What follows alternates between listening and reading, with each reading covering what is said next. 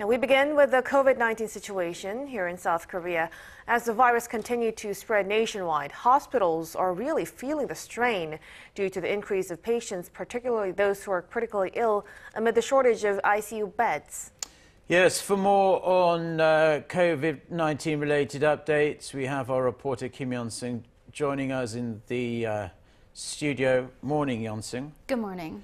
So the government is doing what it can, at least, to try and alleviate some of the burden on an extremely exhausted medical staff here in South Korea. Tell us more about what they're trying to do.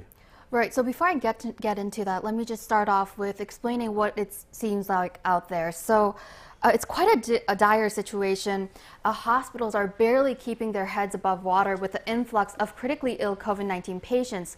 Seoul National University, for example, is pivoting into an emergency system, and it's focusing on acquiring more ICU beds and treating critically ill patients.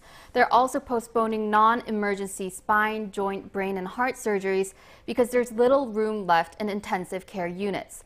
But this hospital isn't the only one forced to make this choice. I had a chance to talk to a medical frontline worker yesterday afternoon. Take a listen to what he said.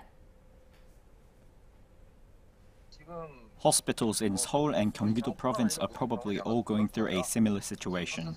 We need ICU units to care for patients after surgery, but because there are no more units left, we can't perform surgeries. The South Korean government has put down special orders to create extra breathing room for the struggling healthcare system.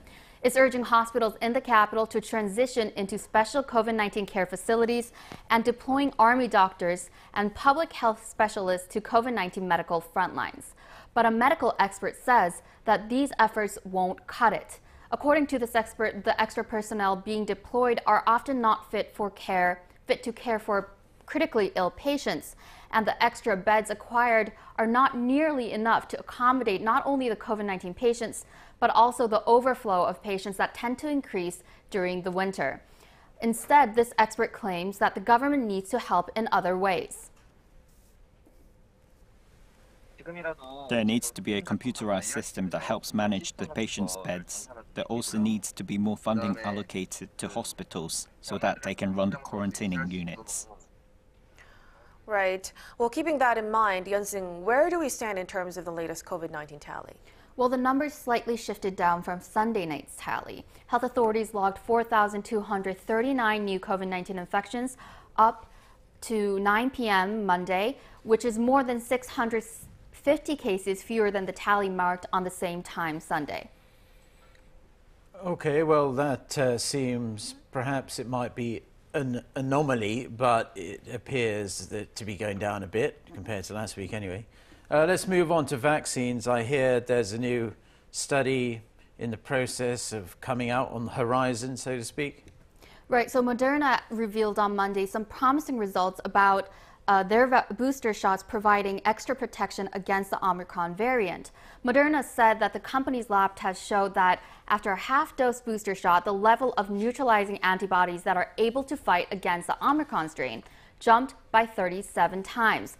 A half-dose booster is typically administered to most people, but a full-dose shot, usually given to people with a weakened immune system, showed even more promising results in antibody levels. A full dose triggered an 83-fold increase in antibody levels, but it did accompany extra risk in terms of vaccine side effects. It's important to note that these test results are just preliminary and have not yet gone through comprehensive scientific review. Also, antibody levels are just one indicator used to protect vaccine protection, but they do not speak for the entire efficacy and immune protection of the vaccines.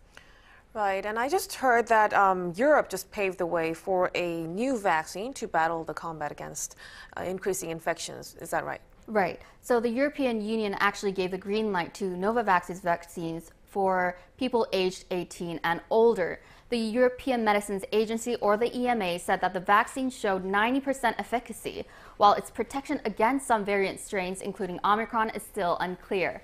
Yet Europe's health officials paved the way for the new vaccine in the region to encourage anyone who's not been vaccinated or boosted to battle the spiking COVID-19 infections.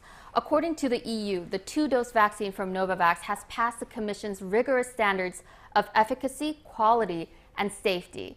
Novavax from next January will start shipping up to 200 million doses to the EU's 27 member states. Right, let's hope the vaccines could boost, protection in the region. Yeon-seung again, thank you so much for your report. We'll talk to you again soon.